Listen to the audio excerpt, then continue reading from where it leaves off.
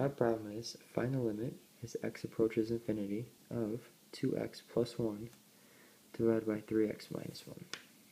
The first step is to check the degrees of each x on the numerator and denominator. We can see that 2x is raised to the power of 1 and 3x is raised to the power of 1.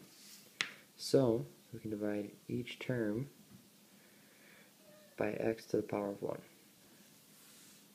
2x over x to the power of 1 minus 1 over x divided by 3x over x minus 1 over x.